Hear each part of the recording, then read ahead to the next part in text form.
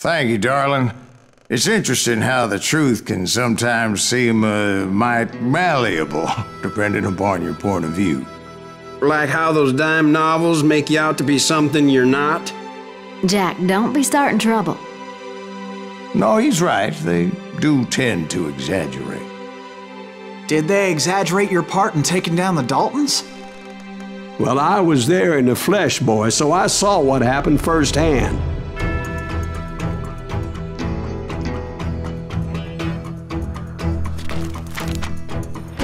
Those Daltons were lawmen once, before they all went bad, robbing banks and trains clear across the territory. Until Coffeeville, of course. I was one of the citizens who took up arms that day. Fighting on the side of the riot? I did my best, sir. We all did. It was early morning. One of my friends was a local gunsmith, and he handed out firearms to anybody who'd take one. You see, the Daltons got it in their heads to rob 2 banks at the same time. 2 banks on the same damn street. The story was Bob Dalton's girl was always riding him about how he had no ambition. "Oh, you're nobody next to Jesse James," she'd say. Finally, the bastard took his brothers to Coffeeville just to shut her up. Right. It's always the woman's fault.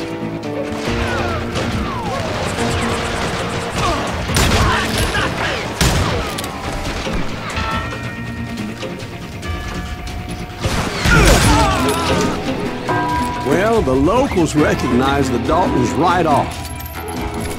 Before they could get away, half the town took up arms to defend their property. Hey, we got us a hero. Put some holes in him!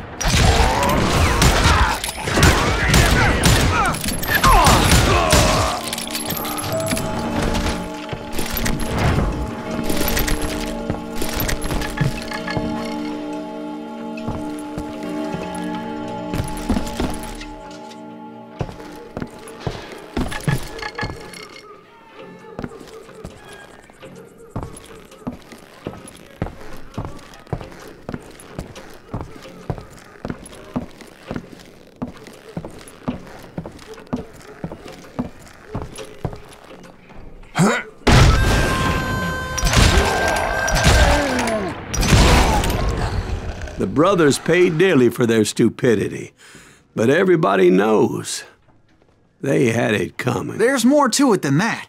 I read all about that day, so I know for a fact that it went down very differently. First of all, it was high noon. A posse of U.S. deputy marshals were on the rooftop across the street. Get ready, boys. They're gonna make a move. The lawmen had been tracking the Daltons for months. Now they finally had them dead to rights. Among them was a bounty hunter feared by many a lawbreaker. This man had no intention of letting the Daltons slip away. The marshals tried to get the Daltons to surrender. They'll give up eventually. We just gotta wait to settle it. This bounty hunter knew that the brothers were far too proud to ever lay down their guns. He went in there alone to confront those criminals. One of the marshals shouted, "Where are you going? Are you crazy?" Hey, where do you think you're going, dumbass? That rifle's mine. But he paid him no mind. He saw a way to get around to the back of the bank. Then he figured out how to hit the Daltons from a direction they weren't expecting.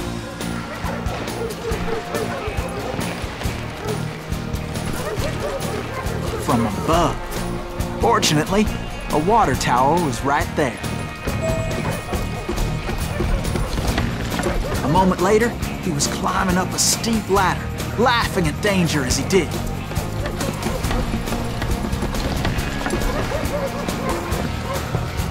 It was brave men like him who risked their lives to tame this wild country.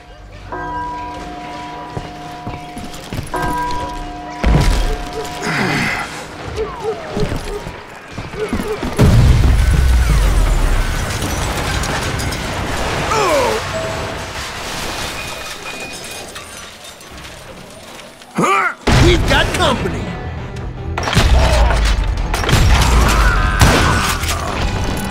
Heroic men like him who did what other men couldn't or wouldn't to make this country free.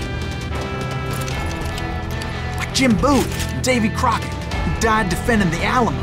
Is that Silas Greaves? Son of a bitch! Who's today?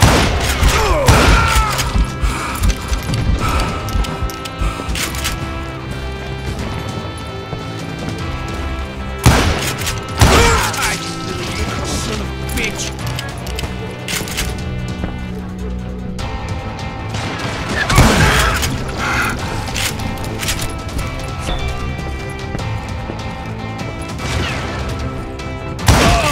That asshole just...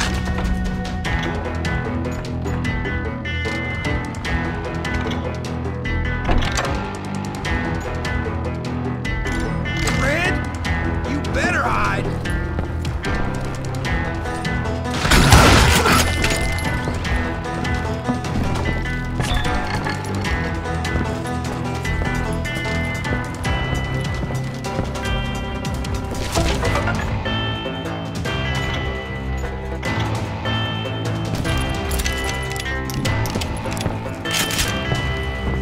Over there!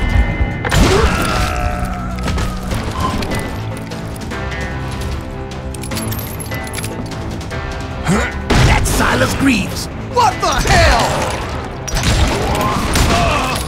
Blam! Blam!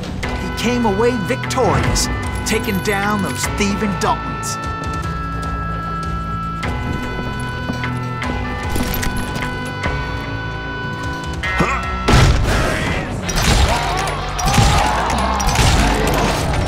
His name was Silas Greaves, and when the dust finally settled, he was the last man standing.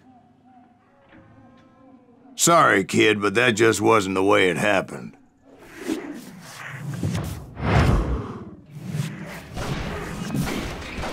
It was early evening, not high noon.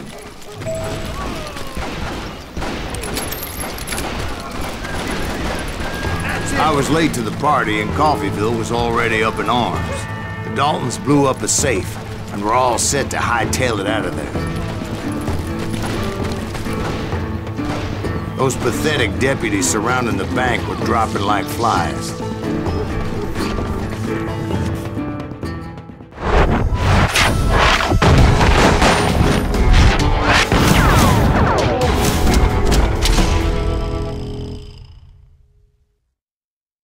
I had been tracking those jokers for months, waiting for them to do something reckless.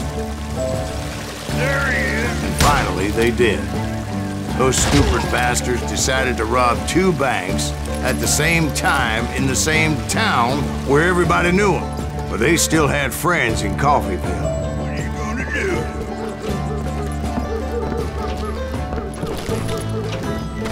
Oh, now what?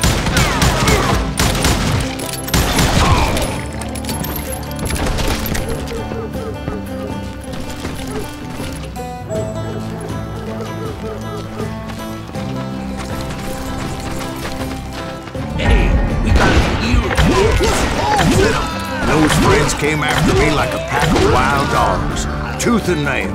They were coming at me from all directions. I caught sight of the Daltons running with the money and didn't want to lose them. Problem was, they knew the town better than I did. And to top it off, I found myself in the middle of another shootout entirely. Did the Daltons hole up in somebody's house? No, it was the Smiths, I believe. They were cousins of the Daltons, and they were shooting at the Browns, who were shooting at the Daltons, which wasn't any surprise, because those two families have been feuding forever.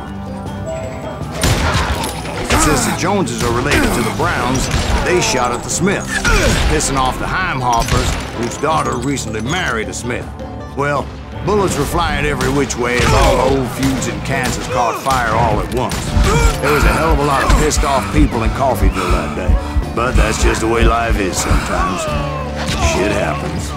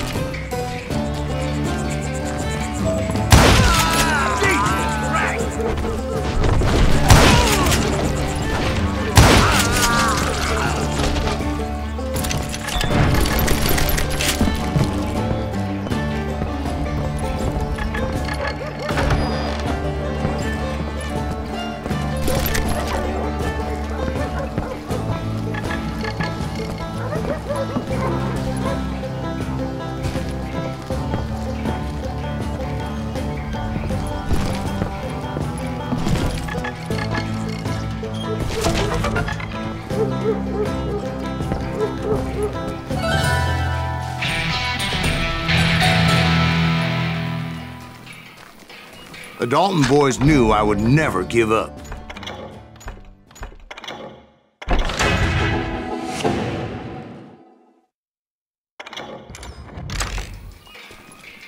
Those Daltons weren't the sharpest knives in the drawer, but they always stood together. They set a trap to slow me down and allow at least 2 of them to escape. The third brother stayed behind to plant me, just in case that trap of theirs didn't work.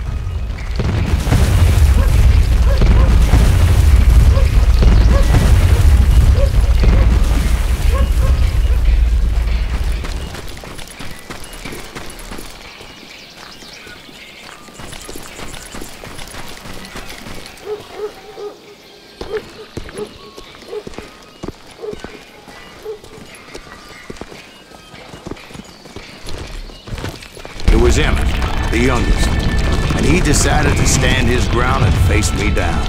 I ain't afraid of you, Silas Greaves. This is where it ends for you. He was determined to protect his brothers. I understood how he felt. Taking me on all by his lonesome wasn't exactly a recipe for a long life.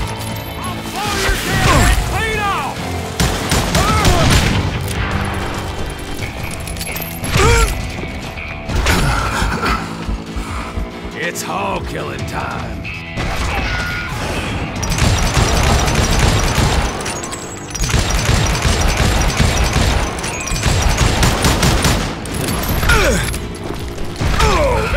I'm gonna cut you in half.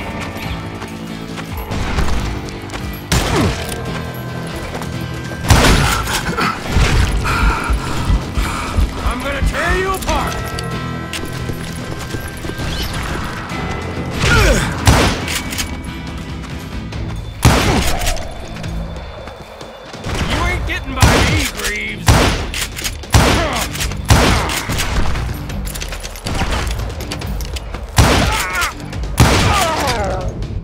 But Emmett Dalton survived the robbery in Coffeyville. He's the only Dalton who did.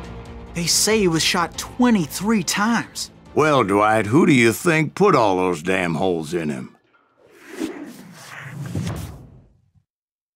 But I have to admit, that boy had grit.